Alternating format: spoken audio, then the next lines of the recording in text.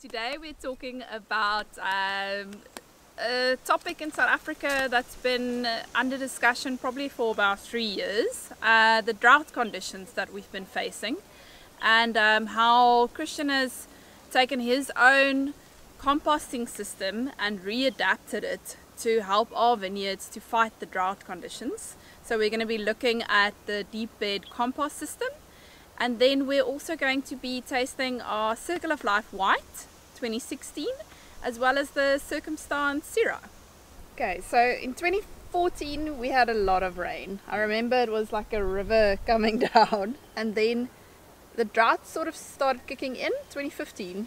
Yeah, about that time. Okay, and then rainfall wise, what do you think we sort of got in, because 2016, 2017 there was really like next to nothing. How many millimeters did we get?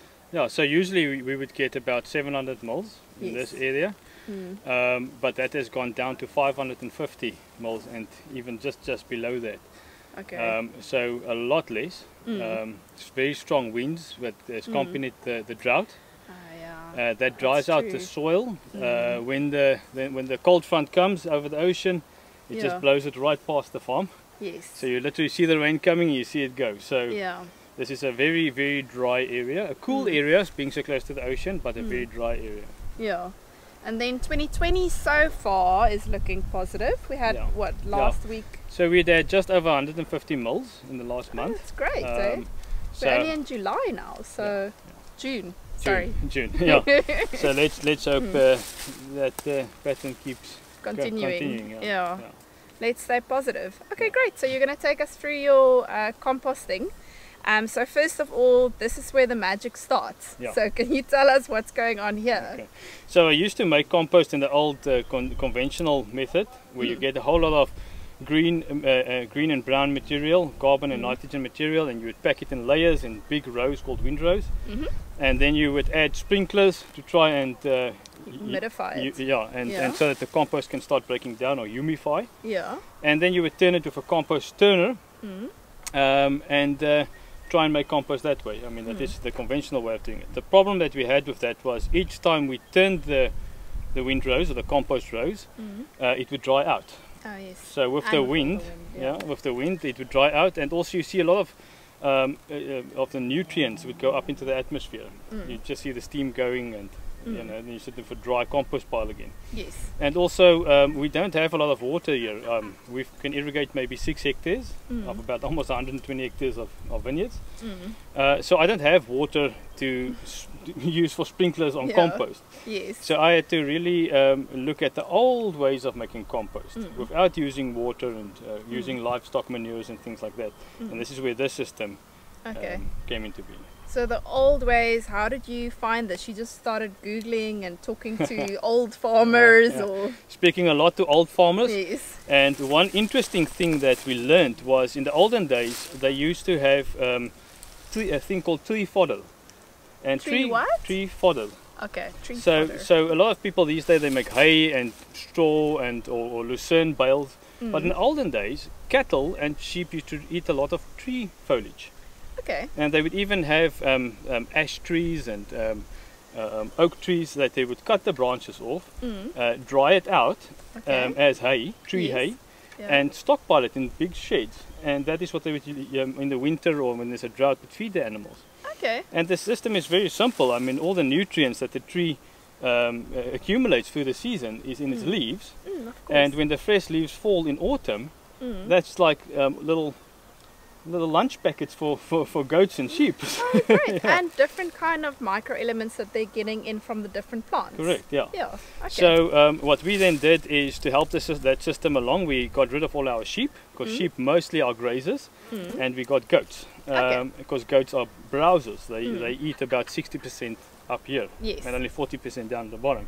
So that automatically, already in a dry system, works better. Yes. Then we got rid of all our European bred cattle, and we got Nguni cattle, which is indigenous cattle, which, like goats, like tree foliage. Okay, so they go up. So we're sitting with animals that are much more browsers than grazers, and we get a lot of compost material from the Somerset West community and from the local community, because it's a very tree-rich area. Yes.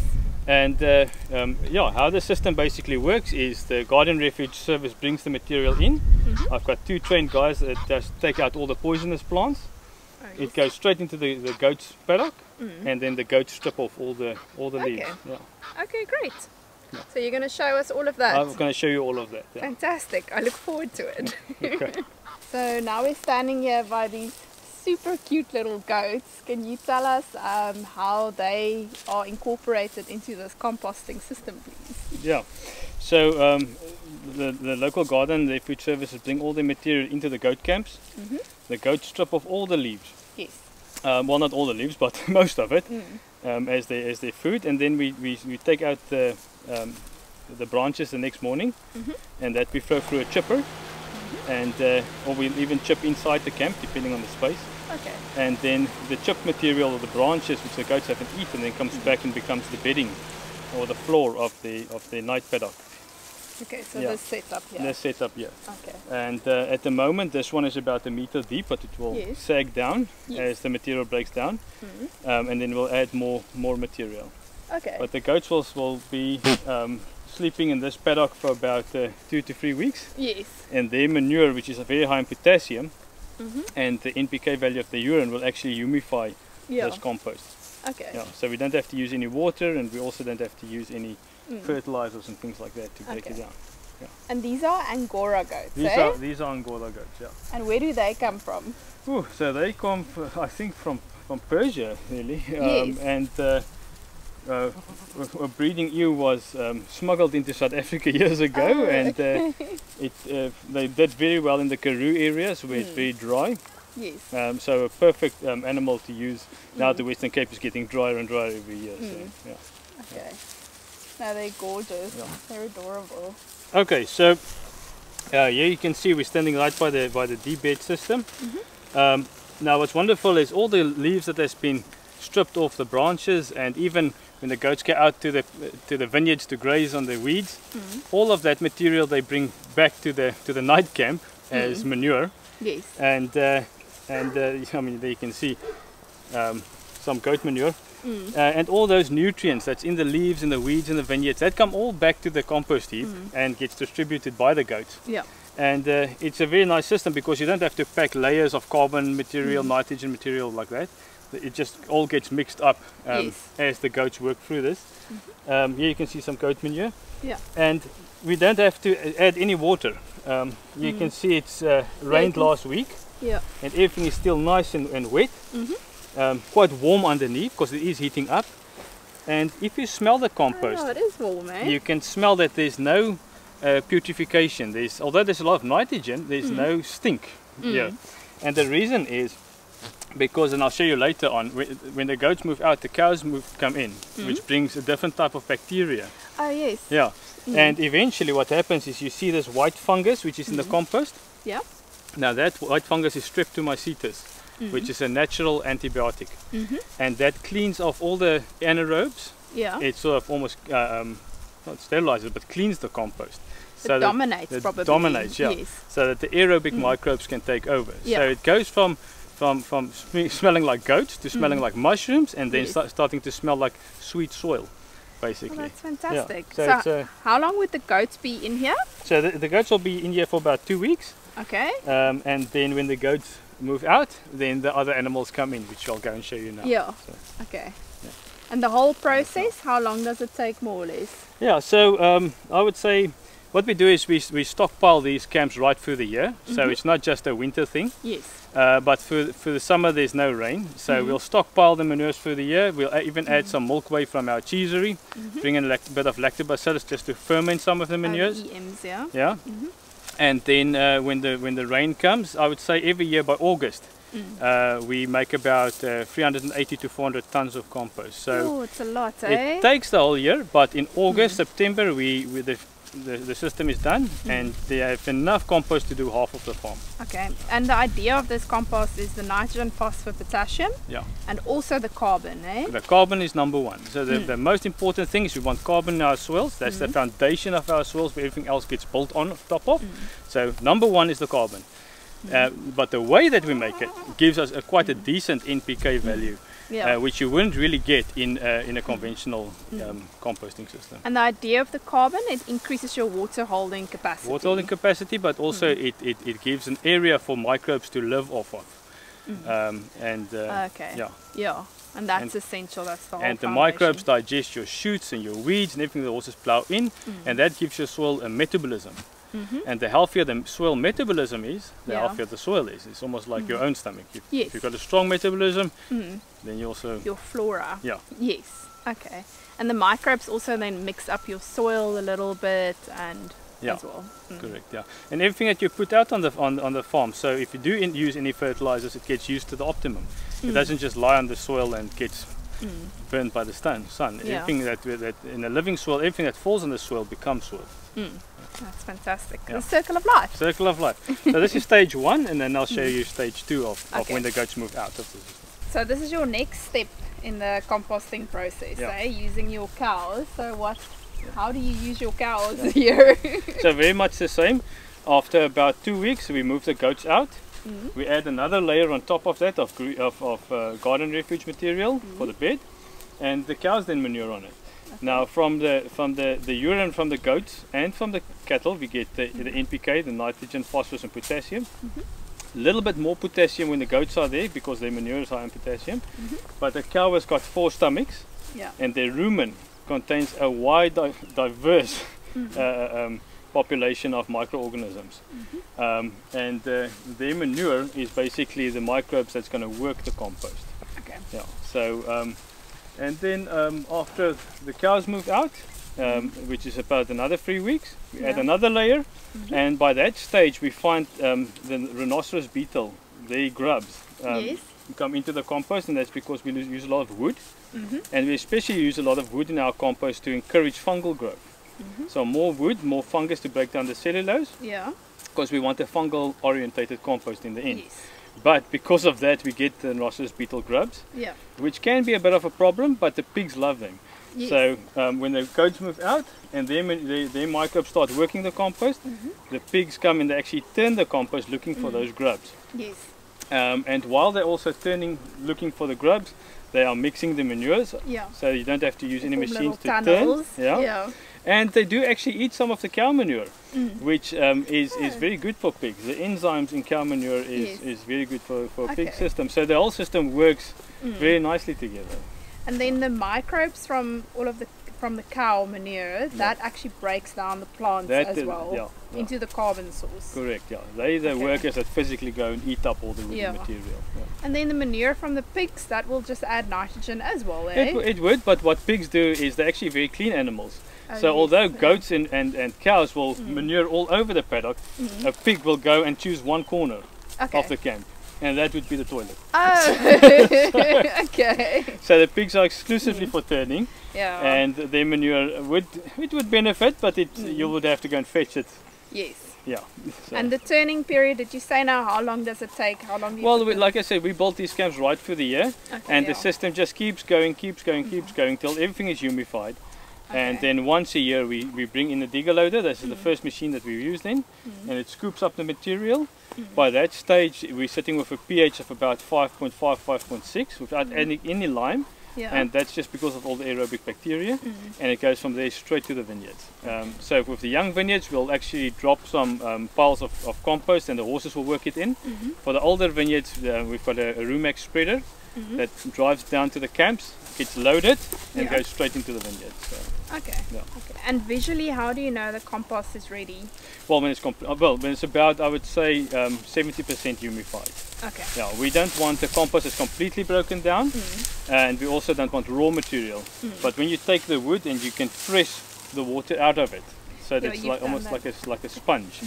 And when it smells sweet, there's no putrefying. And also when we test because we are certified with EcoCert, we have to send the compost away for analysis to make sure there's no residues of chemicals, that the pH is right, and that also gives us an indication of the NPK value at that stage.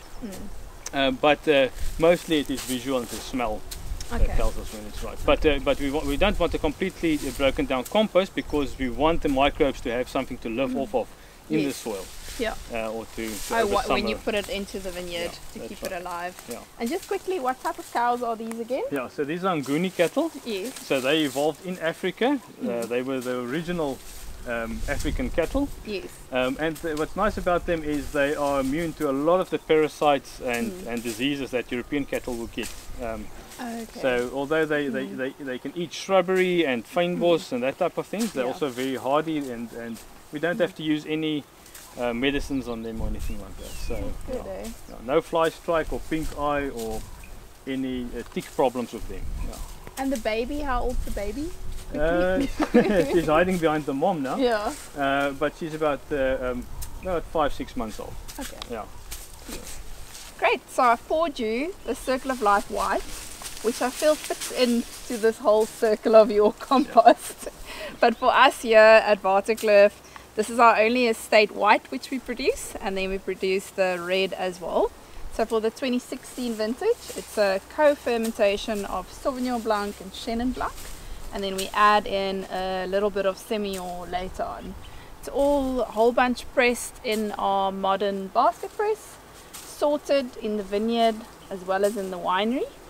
And with the co-fermentation, we feel that we blend the two varietals in quite nicely from the start. And then the Semillon, some years we add it, some years we don't add it. It's really just dependent on making the best wine that we can make. So that's the Circle of Life, and yeah. This is a proper farm tasting today. Yeah, exactly. So the Chenin comes through quite nicely on the nose.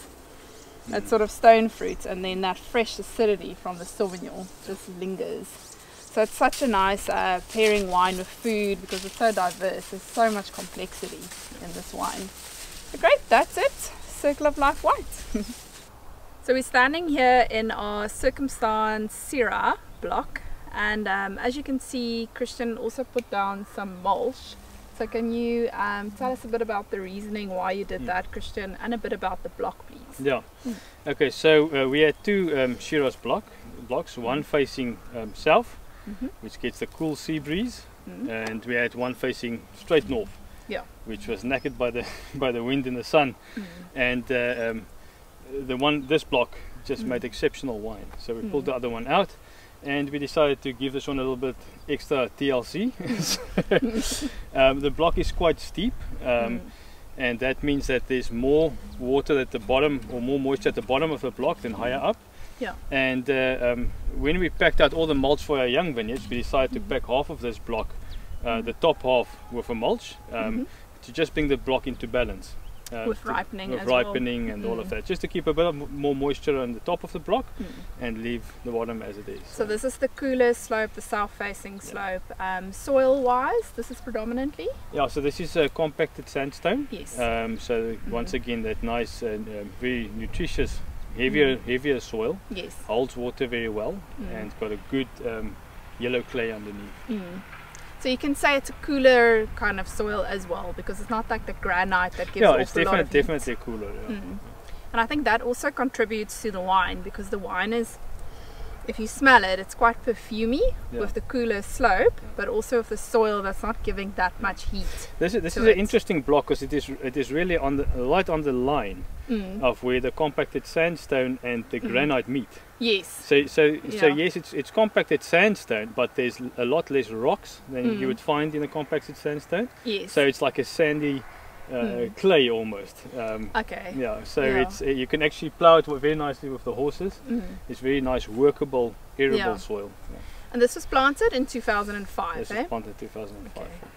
So winemaking wise, I always love it when we pick this block, because it's just below the glass box, so I can check the people from the glass box, and it's so nice when the horses bring the grapes to the winery. And you guys pretty much just pick this block on a day to make sure there's not a lot of raisins or anything going through. Yeah, of course it's dry land. I mean, there is irrigation in, but the irrigation was put in when the block was planted. It hasn't had irrigation since 2011. Yeah. So it's really dry land, and when we pick the grapes, every bunch is picked, looked at, assessed, and then either discarded or thrown into the And crates. tonnage wise, we get about what, 3.5 tons a hectare if we're lucky. Yeah. depending on the year. But for the 2017, that year we saw quite a bit of the drought's effect. So I think we were probably down to about 2 to 2.5 tons a hectare. And then in the winery, well, we pick everything into small picking crates. We don't put too many grapes in to not squash it. And then, we sorted through it again in the winery on our sorting table, a shaking one, and then via gravity put it into our wooden fermenters. And this, with the whole bunch fermentation, we stomp it by feet.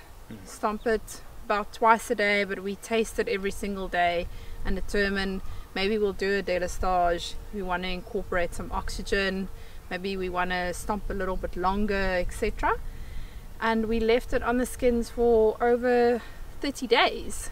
From there, ran it down via gravity, and we determined when to press according to taste. So with winemaking, it's about tasting in the vineyard, tasting in the winery, and press the grape skins in a basket press, and combined the press component with the free run, and left it in barrel for over 18 months.